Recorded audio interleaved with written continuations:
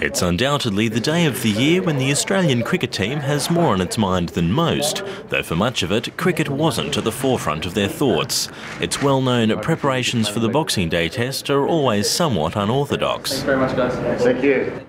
Before the team could tuck into its Christmas lunch, they first negotiated the lightest of net sessions. Ed Cowan was one with a spring in his step, set to make his test debut at the MCG. He's very excited, as we all are. I think the one thing that Ed's got in his favour, he's come off some very, very good form, and he's feeling confident. He played the Indians last week, so he's looking forward to this occasion. It's an exciting time to make your test debut. Shaun Marsh was another delighting in the Christmas gift of a place in the test side. In past summers, it was Australia enjoying the luxury of an experienced Boxing Day lineup. But this year, while India boasts an impressive number of Boxing Day test veterans, 5 of the Australian 11 are experiencing an MCG test match for the first time.